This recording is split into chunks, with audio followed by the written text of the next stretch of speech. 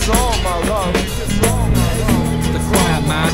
It's all my love. It's all my love. Dopamine. Jim. It's all my love. Jack, tell me what we're up to today. I'm here to race the British National Cyclocross Championships. First time for me, I've not raced this one before. But yeah, it should be good fun. It should be quite fast on the gun, especially with the wind blowing up the home straight. So yeah, should be a good race. What do you see yourself being able to do today? For me, I'm just here to enjoy myself. Realistically, I'd like to finish, but the pace of the races often means that when the 80% rule's applied, it can be hard not to get eliminated. But yeah, for me, I'd like to finish, and mainly just get out there and sort of give it my best shot and see what we can do. So you've been out there already today, or?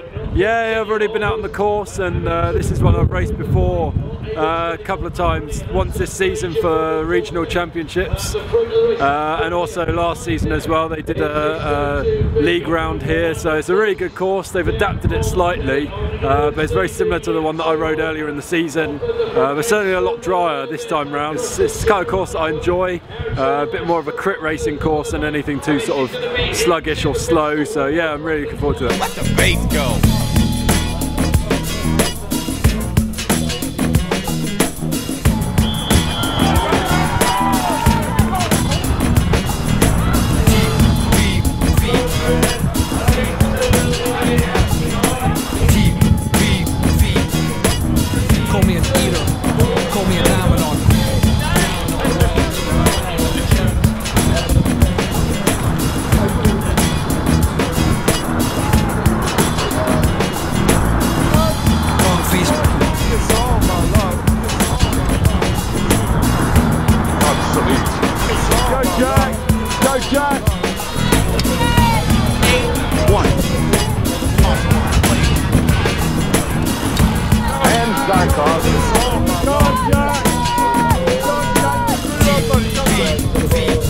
Into the fence push.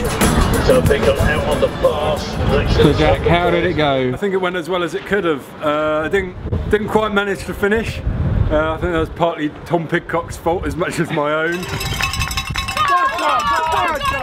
He was very, very fast today, so flat out from the gun. As expected, it was super dry. Lots of room to get the power down and nice few technical elements in there as well. I really enjoyed myself. Got a good few laps in. I think I managed to do just over half an hour of racing, so yeah, good amount of distance for me, considering I haven't done too much racing this season. I was pretty pleased with it. You fought some injuries and things this year, so what have you learned? I think one of the main takeaways I've had is just like not overdoing it. I think I came in quite hot to the start of the season, and whether that contributed to just sort of a couple of injuries I had at the start of the year, or whether it was just a few other factors combined with that. But yeah, certainly things like stretching, warming up, warming down, the right nutrition, it all makes a difference. It's all good stuff going forward then? Yeah, definitely. Looking forward to next season already. I know got a couple more races this year. And it's nice to see my form's improved even over the few races I've done this year.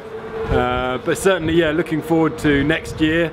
Certainly lots to build on. It's nice even to be here and sort of be at a level where I feel like, yeah, I can actually compete in the future, hopefully. But yeah, for now, I'm very pleased with the way it went. What would you say, Thursday? Let me say to some of you folks out there,